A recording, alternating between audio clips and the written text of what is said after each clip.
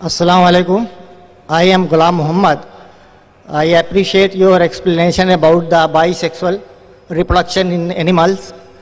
And my question is, can you support this change of sexes in animals and plants with the change of nutrient and environment with the chronic versions, and also the production of fruits without fertilization? That's right. Brother has asked a very good question. Thank you. He's asked a question that scientifically can you prove that there are certain plants he mentioned.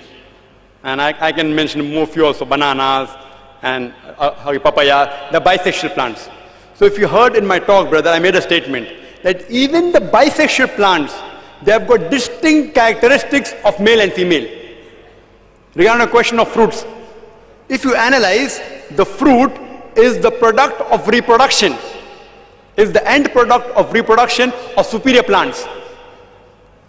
The stage before fruit is the stage of flower. The flowers have got both male and female, stamen and ovules. Only after the pollen comes there do you get fruit, and then the fruit gives off seed, etc. These are known as parthenocarpic fruits. Even in these, there is distinct characteristic of male and female, and the Quran rightly says in Surah Ra, chapter 13, verse number 3, that we have created fruits in pairs, in twos and twos. Hope that answers the question.